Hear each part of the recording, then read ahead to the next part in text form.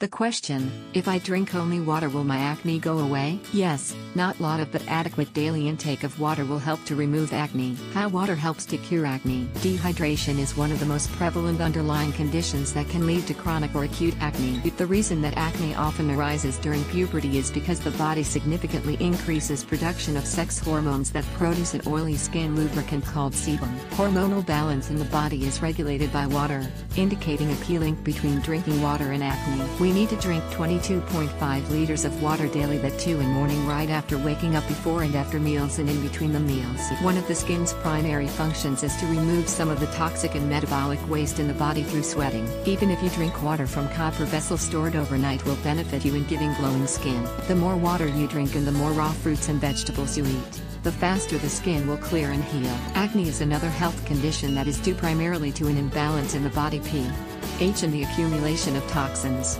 In my experience, acne can best be healed by assisting the body's natural detoxification processes. Other remedies. Apply tea tree essential oil. It contains strong antibacterial and antifungal compound which treats acne in shorter duration as compared to other methods. At the same time, it will give soothing effect to skin. One more advantage of this oil is it will cure pimple without any scar.